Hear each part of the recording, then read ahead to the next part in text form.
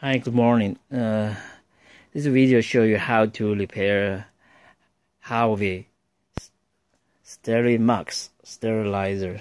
This sterilizer is one of the good tabletop sterilizer for laboratory.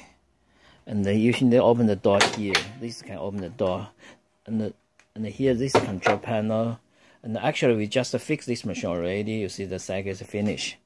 And on the top, you will see the reservoir here. And on the back side, we do not close the machine yet. And just show you, they have this chamber, cooling fan, and this, all the circuit board. Most circuit board is on the right side.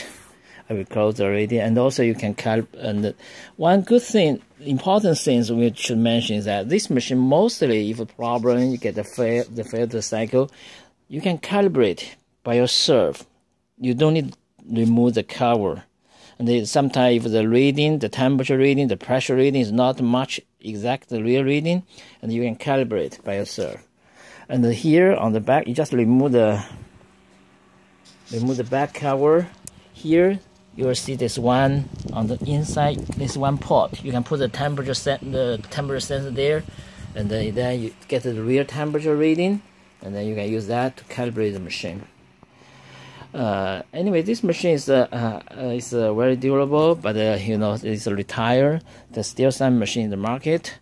If you have any question and problem about this machine, Harvey SterileMax, you can call us at 866-201-6291 or visit our website www.isterile.com, and we can help you from there.